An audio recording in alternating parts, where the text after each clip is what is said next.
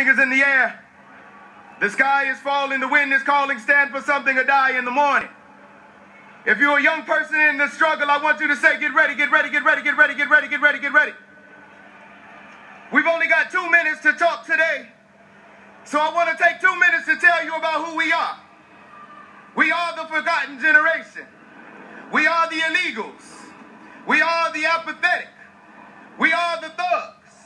We are the generation that you locked in the basement while movement conversations were going on upstairs.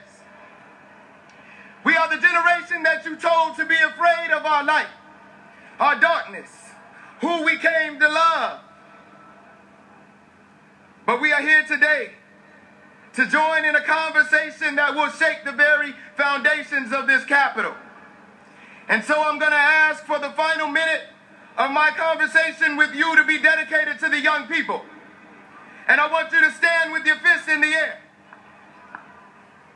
And I want you to join me in a call and response that will continue and begin this movement that will shake the vestiges of democracy.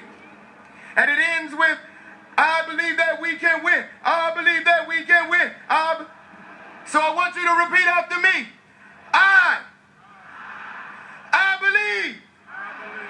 I believe that we